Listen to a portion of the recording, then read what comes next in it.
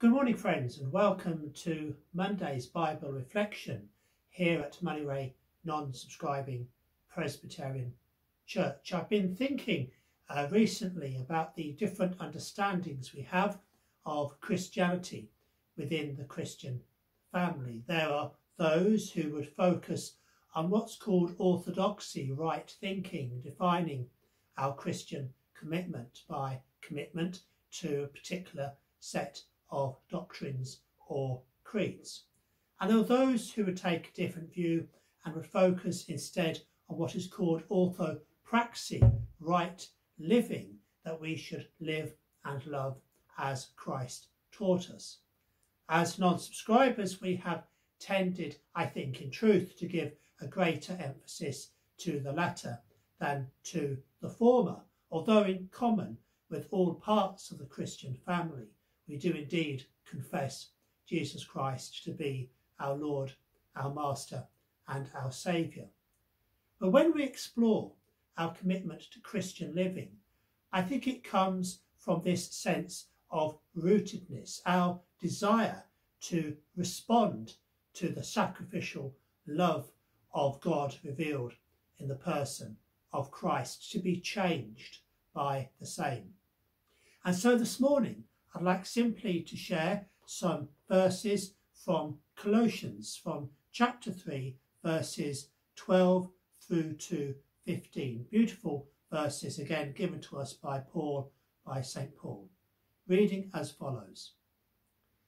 Since God chose you to be the holy people he loves, you must clothe yourselves with tender-hearted mercy, kindness, humility, gentleness and patience.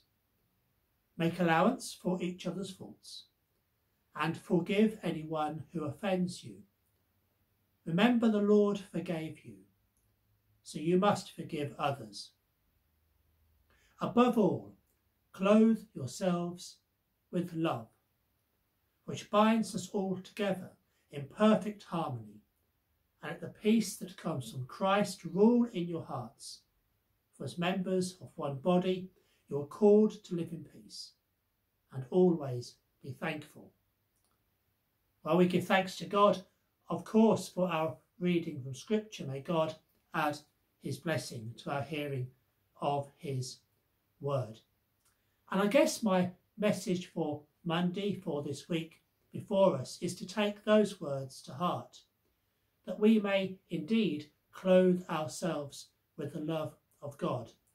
And whatever our creed or confession, and they indeed are important for our understanding of the Christian faith, that we also have a deep appreciation that unless our belief in Christ changes us, makes us by grace, by faith, by adoption, children of God, then really it seems to me we may be missing the point entirely. And so today and this week, clothe yourselves in Christian love. Share that love with others. Witness to that love with others.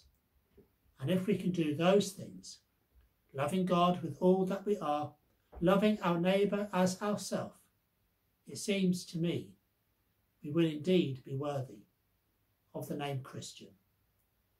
Thank you, friends, once more for being with us here at Monterey Non-Subscribing Presbyterian Church, and please do join us again tomorrow. And Amen, and have a good day.